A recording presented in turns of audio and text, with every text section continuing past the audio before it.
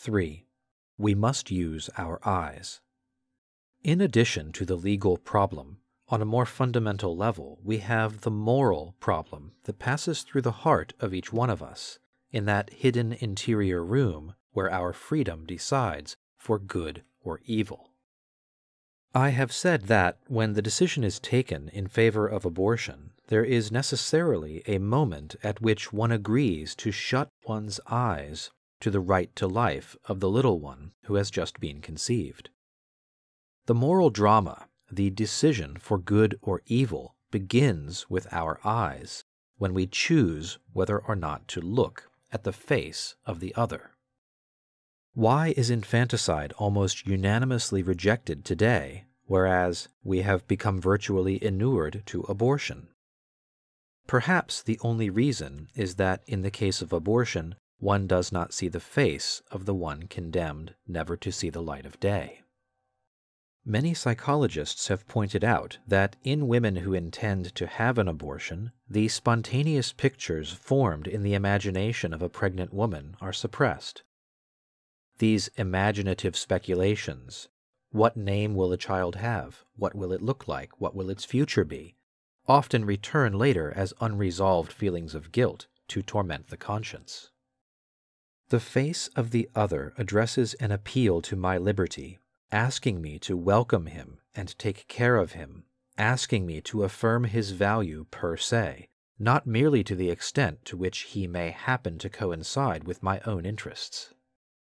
The moral truth, in this case the truth of the unique and unrepeatable value of this person made in the image of God, is a truth that makes demands of my liberty. When I decide to look him in the face, I am deciding on conversion. I am resolving to let the other address his appeal to me, to go beyond the confines of my own self, and to make space for him. This is why even the evidential character of this moral value depends to a large extent on a secret decision by my liberty to agree to look at the other and thus be provoked to change my life. In his preface to the well-known book by the French biologist Jacques Testard, L'œuf transparent, the philosopher Michael Serres, who seems not to be a believer, takes up the question of the respect due to the human embryo and asks, "Who is man?" He points out that philosophy and culture do not supply unambiguous and genuinely satisfactory answers. But he notes that although we do not have a precise theoretical definition of man, we know perfectly well in our experience of everyday life who man is. We know this above all when we are confronted by someone who is suffering, by someone who is a victim of power, by someone who is defenseless and condemned to death. Ecce homo. Yes, this non-believer quotes the words of Pontius Pilate, who possessed the plenitude of power, in the presence of Jesus, who had been stripped, scourged, and crowned with thorns, and was now condemned to die on the cross. Who is man?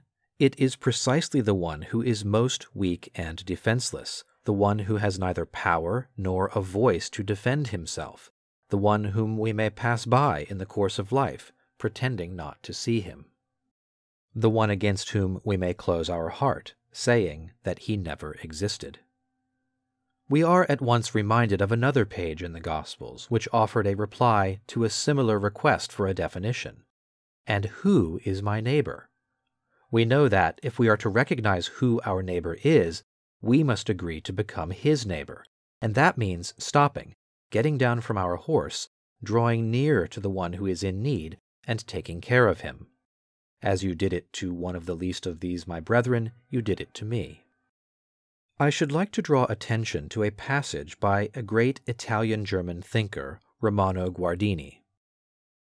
Man is not inviolable merely in virtue of the fact that he exists. An animal, too, could lay claim to such a right, since it, too, exists. Man's life remains inviolable because he is a person. To be a person is not a psychological but an existential fact. It does not depend fundamentally on one's age, or psychological condition, or on the gifts of nature with which the subject is provided. The personality may remain below the threshold of consciousness, for example when we are sleeping, but it remains nevertheless and must be taken into account. The personality may as yet be undeveloped, for example when we are children, but it has a claim to moral respect from the very beginning. It is even possible that the personality in general may not emerge in one's acts, since the psychophysical presuppositions are lacking, as in those who are mentally ill. Finally, the personality can also remain hidden, as in the embryo, but it exists in the embryo from the outset and has its own rights. It is this personality that gives men their dignity. It distinguishes them from material objects and makes them subjects. We treat a thing like a thing when we possess it, use it, and finally destroy it, or, if we are speaking of human beings, kill it. The prohibition against taking human life expresses, in the most acute form, the prohibition of treating a man as if he were a thing. This makes it clear that the look I freely direct to the other is decisive for my own dignity too. I can acquiesce in reducing the other to a thing that I use and destroy, but by the same token, I must accept the consequences of the way I use my eyes here.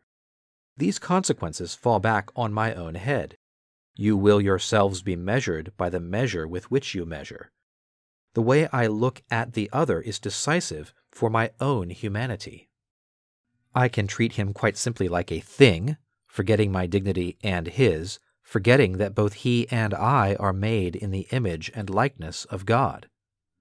The other is the custodian of my own dignity. This is why morality, which begins with this look directed to the other, is the custodian of the truth and the dignity of man. Man needs morality in order to be himself and not lose his dignity in the world of things. There is one last decisive step that we must take in our reflections, a step that brings us back to the passage in Genesis where we began. How is it possible for a man to use his eyes in such a way that he perceives and respects the dignity of the other person and guarantees his own dignity? The drama of our times consists precisely in our incapacity to look at ourselves like this, and that is why we find it threatening to look at the other and must protect ourselves against this. In reality, morality is always embedded in a wider religious context in which it breathes and finds its proper environment. Outside this environment, morality cannot breathe. It weakens and then dies.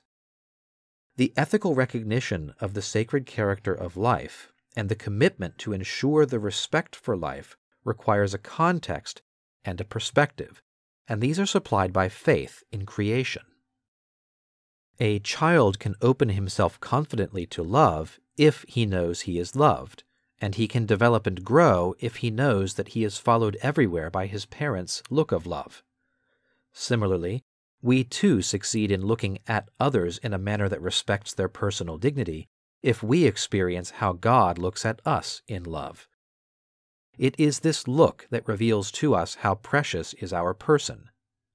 Then God said, "Let us make man in our image, after our likeness." And God saw everything that he had made, and behold, it was very good. Christianity is this remembrance of the look of love that the Lord directs to man, this look that preserves the fullness of his truth and the ultimate guarantee of his dignity. The mystery of Christmas reminds us that in the Christ who is born, every human life, from the very beginning, is definitively blessed and welcomed by the look of God's mercy. Christians know this and stand with their own life under this look of love. With this look, they receive a message that is essential for man's life and for his future.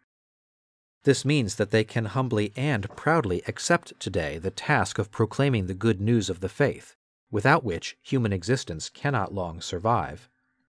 In this task of announcing the dignity of man and the duties of respecting life that flow from this dignity, they know that they will probably meet with derision and hatred, but the world cannot live without them.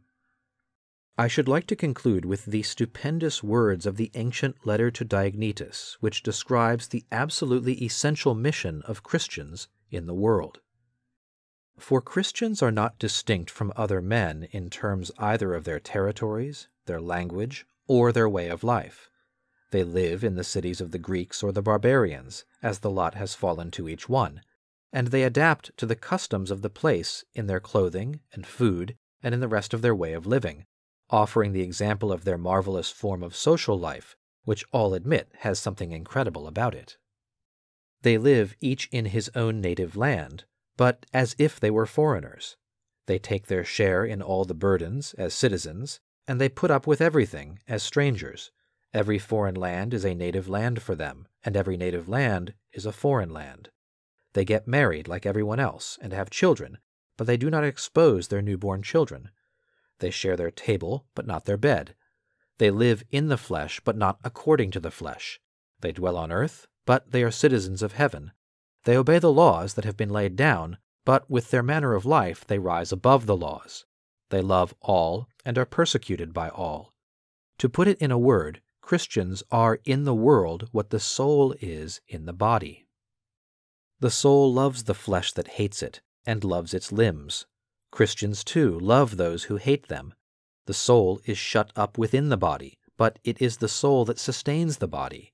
Christians, too, are held in the world as in a prison, but it is they who sustain the world.